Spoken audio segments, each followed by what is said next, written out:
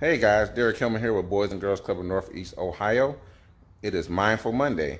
Last time we talked about vision boards and planning for your vision boards. Today for Mindful Monday, we're going to talk about empathy. To help me out, I have my kids here. They're going to tell me what they think empathy is. Then they're going to watch the videos that I provided for you guys down below. And then they're going to come back and explain what empathy is again. So I'm going to ask them what they think empathy is. So, Violet, you can go first. Do you know what empathy is? Yes. What do you think it is? Violet, do you know what empathy is? I don't know. You don't know. Maya, do you know what empathy is? Yes. What is empathy? Kindness. Kindness. That's a great answer. Noah, do you know what empathy is?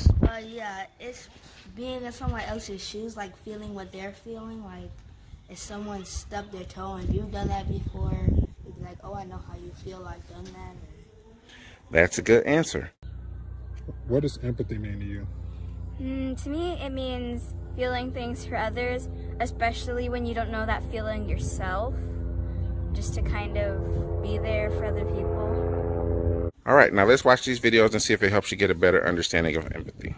A few moments later. Hey guys, and welcome back. So we have just watched a video about what empathy is, and I want to see if it helped my kids have a greater understanding of what it means to have empathy for someone.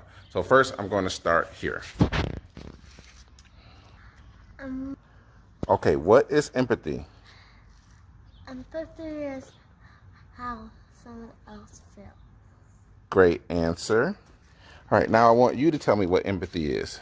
Empathy is when you can feel something that someone else feels. So if someone falls down and scrapes their elbow, and you can imagine doing that and you can feel it yourself, that's empathy. So I have one question. If you know how someone feels when they scrape their elbow, what would that allow you to do? That would allow me to do... So here you go. Let me ask you one more question. If you have empathy and someone falls and hurt themselves, do you think you would laugh at them? No. Why not? Because that would be rude. And it's not funny when someone hurts themselves.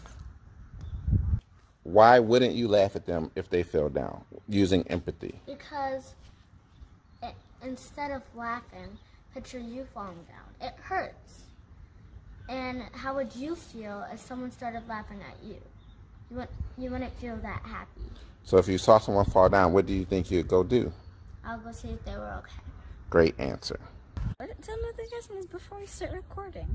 Okay, the question is, how can empathy make you a better friend, family member, and classmate? You ready? Go. Are you gonna ask the question first? Yeah. How can empathy make you a better friend, family member, and classmate?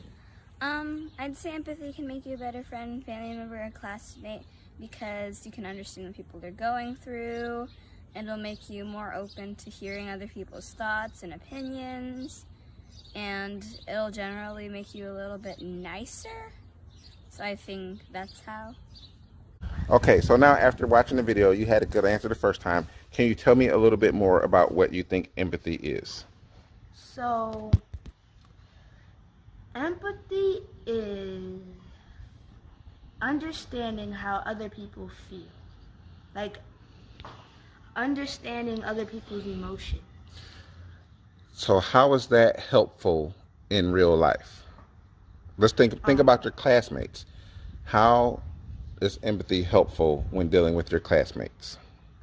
Because like if you're working in a group project, it can help when you feel what other people are feeling, or maybe like getting on the same page and trying to help each other out.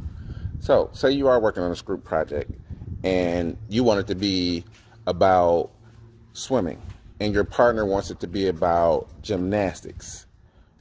Can you use empathy to find a solution?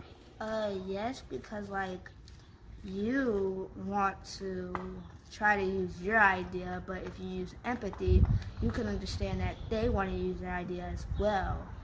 So you might be able to like compromise something and use the other person's idea. or combine both of your ideas. Good answer. Thank you for participating.